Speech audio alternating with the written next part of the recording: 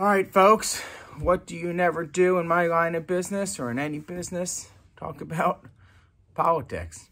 But heck, I already break half the rules because my business is to talk about money and, I don't really get into religion. And so let's have some fun with politics, as these are only the things you're never supposed to discuss with people. Anyways, so what's going on? Midterm election is today. What has that meant for the economy, generally speaking? Well, here's what we know.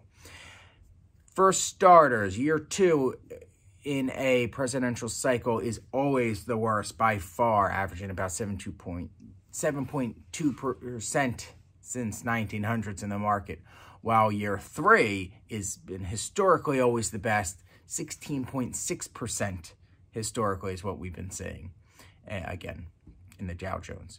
So that's an exciting stat. Also, since 1950, year three in a presidential cycle has always been up, a positive year in the markets.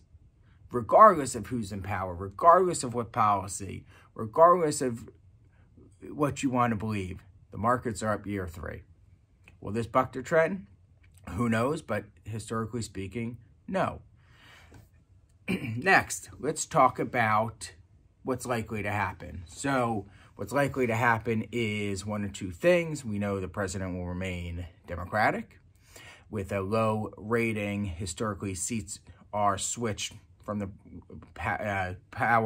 party in power during a midterm anyways, especially in the House. So we anticipate seeing a turn in the House at very least, and maybe complete turn in Congress completely, which a Democratic president and a Republican House has actually been the best performing market, about 13.6%, and a Democratic president and a Congress that is fully Republican has been the third best performing market condition or blend, however you want to look at it, about 13% annualized.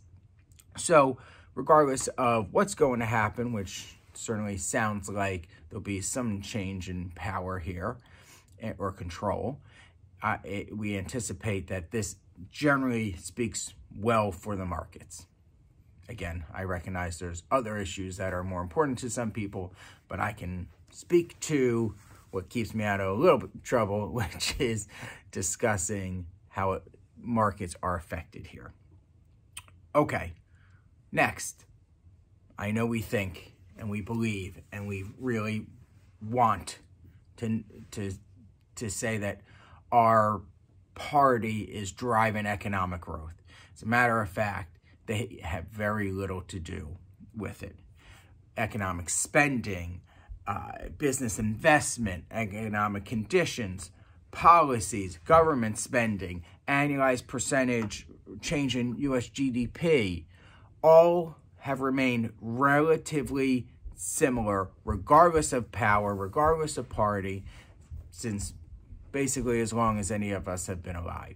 So what has actually had a bigger impact is the good old Federal Reserve, which is in the news, as we know, every day, and even as much as this past week. So that has a bigger impact historically than the market, on the markets than any political blend or divide. And so that's really where we're keeping our focus and keeping our eye, much more than who is in power. It's what's going to happen with the Fed and how they're looking at things. So that's just some information that I thought you would appreciate. I have more below if you want to read some more tidbits and see some more explanations here. But honestly and truly, get out and vote. Do your duty, and hopefully let's all hope and pray for a more unified and less divided America.